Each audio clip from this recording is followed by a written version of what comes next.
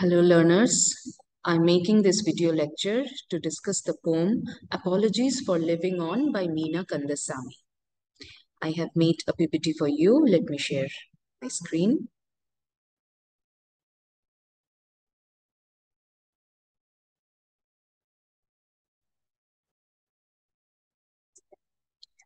Okay, so here is a picture of all the books that she has published, all her poetry books. And most of her poems represent, feminist ideologies. She uses the language of subversion to challenge patriarchy. She criticizes patriarchy. She presents a critical approach towards the gendered based society, the hierarchical structure based on gender.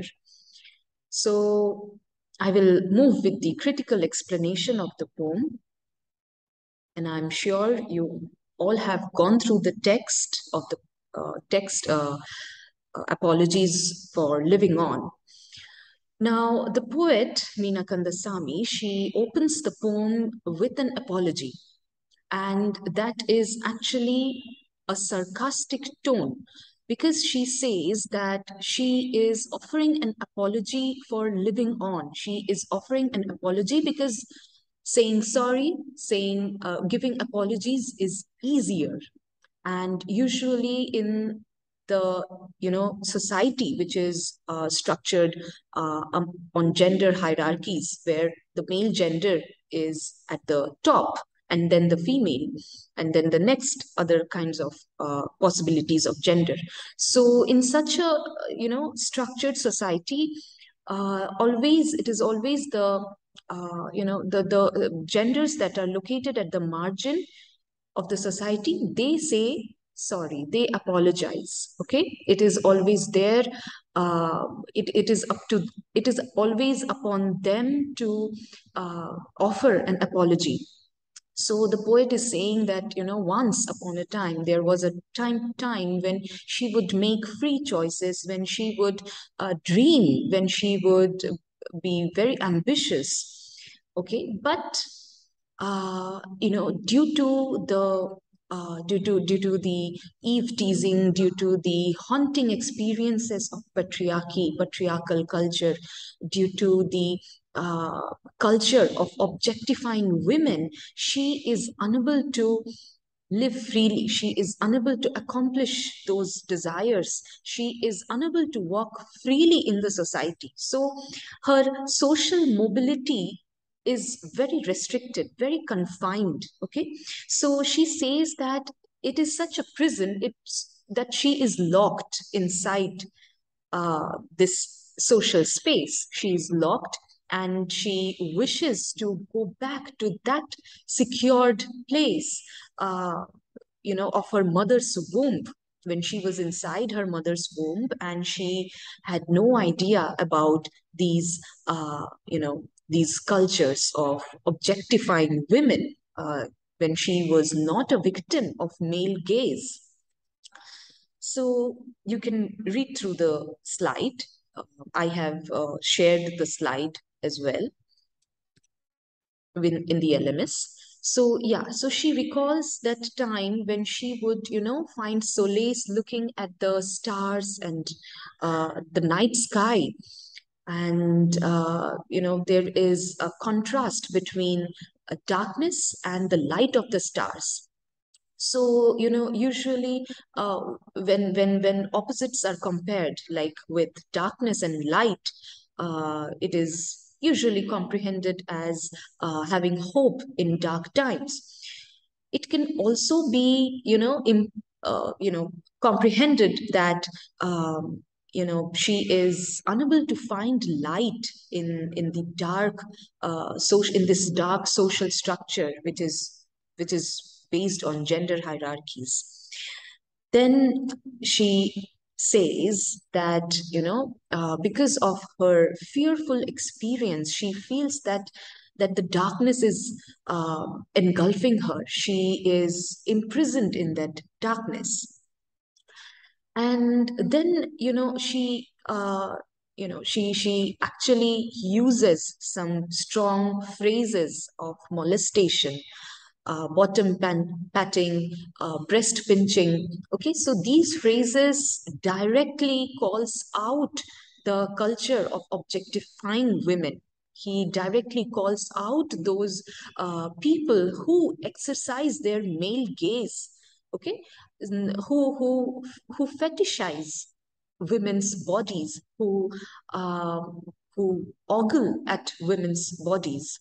Okay, so she says that she kept running away from these uh, events. She kept running away, and she was stopped. She was trembled with fear. She was stopped at the tracks of fear.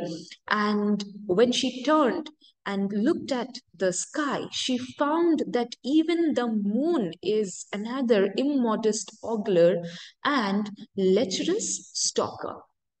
Okay, so the moon is another immodest ogler. So it's like, if you are being looked at constantly by someone, that is the time when you are being objectified. The other person who is looking at you for a longer duration, then that person is ascribing meaning to your body. That person is, you know, not exactly conveying, but comprehending or reading your body, labeling it, okay, interpreting your body. So the moon was also another immodest ogler. The moon did not give her a delight. The moon also, posed a threat to her security, to her freedom. And it is another immodest ogler. So who are the other, or the, prior lecherous stalker and immodest ogler? Okay, so it is directly implied that those are the men.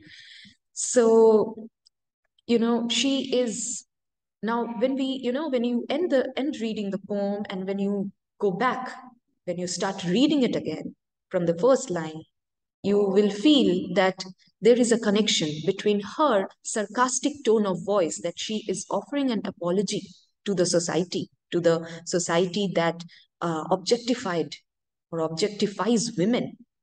Okay, and then at the end she is saying that, in this brutal world she is all alone. She wanted to walk freely, but she kept running from the molesters. She kept running from the men who ogle at women's body. Okay, who keep on reading women's bodies. Okay, so she is apologetic. She is using this sarcastic tone, that she is apologetic that, women are not free in the society. She is apologetic that women have physical existence. Women have physical existence, because their physical existence, the physical existence of the body itself is, is objectified by men. It's an way to please men. It is a medium for sensual and sexual pleasure to men. Okay, so it is that she is criticizing that society which, defines or sets women's roles. She is criticizing that society which ascribes meaning to women's bodies. Okay, how a woman should look, how a woman should behave, how a woman's body is supposed to be. So she is criticizing the reserved comportments, uh, you know, reserved comportments for women in a gender based hierarchical social structure. Now, what are the issues of the poem? She speaks of women's physical desires. She speaks of women's emotional desires, ambitions, everything, but they are unable to achieve all those, because women are not free in that society, in such a society. Then women's body, when women's body is being objectified, it is like women's physical existence is a matter of regret. Okay, so women's physical body is always connected to its vulnerability. Okay, its vulnerability. So even someone, when a man or when someone is looking at women's bodies, when that in a certain way, when they are ogling at a woman's body, then that is also a kind of violence. Okay, so women's bodies always go through violence. Now, yes, then her poem represents a voice of a rebellion who is challenging the gender apartheid and creating a space of social mobility for women. Now, the purpose of writing such a poem, okay, now when she is directly hinting at, not even hinting, she is directly calling out the agents of patriarchy, the agents who are supporting or who exercise male gaze. So she, in a way, using the language of subversion, she is creating a space for women in the society, an equal space for women in the society. Because as people will get aware, okay, they when through her poem, when people will get aware about male gaze, about stalking, about the violence inflicted on women's bodies, okay, so psychological emotional violence, so also physical violence, okay, so molestation, rape, these are physical violence. And even when someone is looking, ogling, that is psychological violence on women's bodies. So she is calling out those agents of uh, male gaze, those who exercise male gaze, and she is in a way creating a space for women in that same society. Okay, so that's all, students. Hope you have understood the poem, and to understand a poem better, keep reading it aloud, keep interpreting. Okay, thank you so much.